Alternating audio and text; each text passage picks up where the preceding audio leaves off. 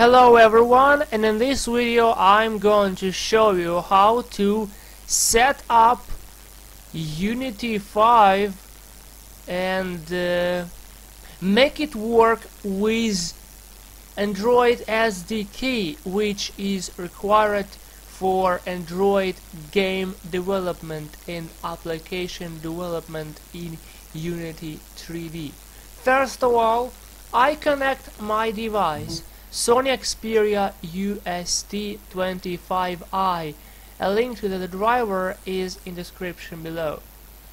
Then I go to control panel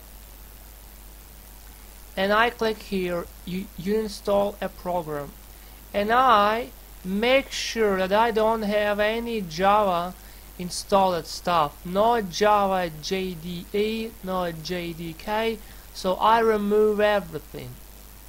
Then I go to the site with JDK 8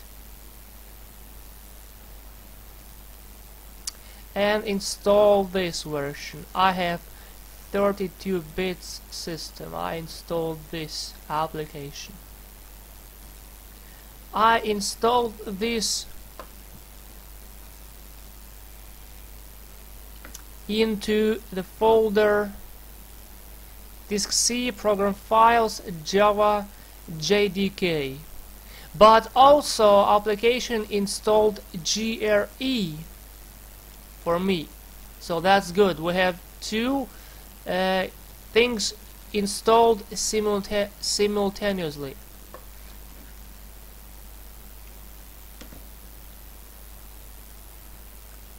Okay, now let's go to next step. Then we go to command prompt, we press enter, and we make sure that everything installed correctly. We type java c space dash version, and it should show up the version of our Java. So it's 1.a.0_40. Okay, and now we have to check our global environment values.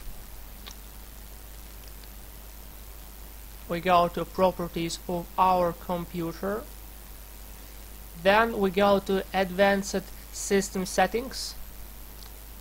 We go to environment variables, and I'm going to show you what variables I have. So I have, this is my user variables, and this is my system variables. So that's how I have it working.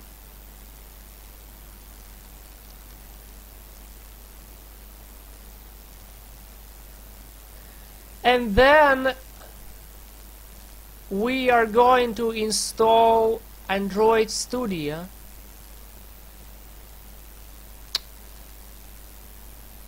To folder d/apps/Android Studio, and also together with Android Studio, this application installs Android SDK, which I installed in disk D/Android-SDK.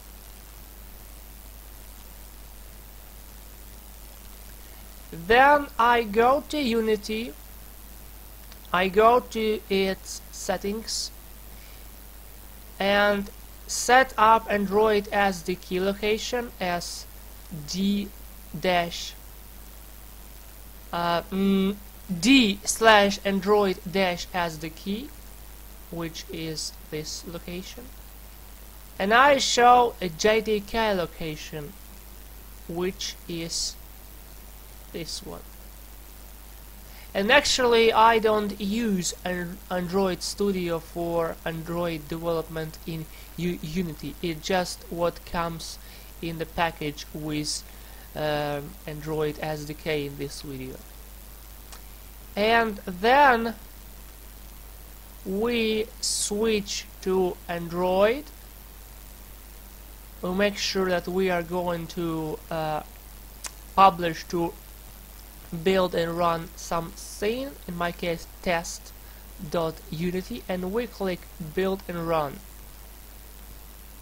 So I tried it yesterday, actually in the midnight, so this time I'm going to call it test2.apk, and then it will take not so long because the file is extremely small. It's just a test project.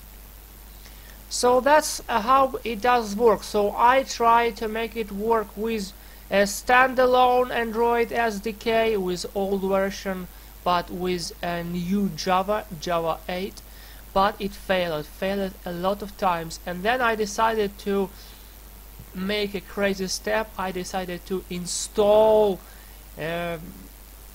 Android Studio, and it's working. Now it's working.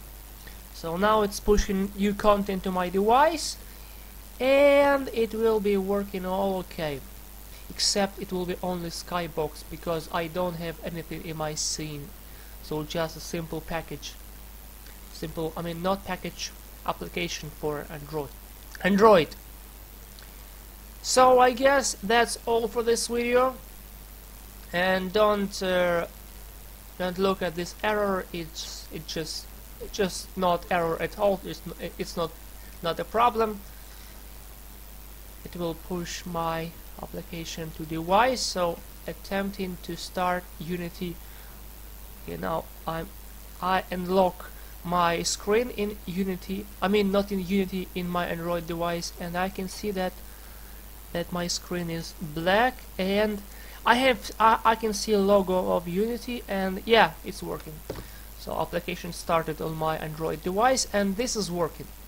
So guys, thanks for watching this video. I hope this helped you to get Unity 5 work with Android. Unity 5 ready for Android game development or application development.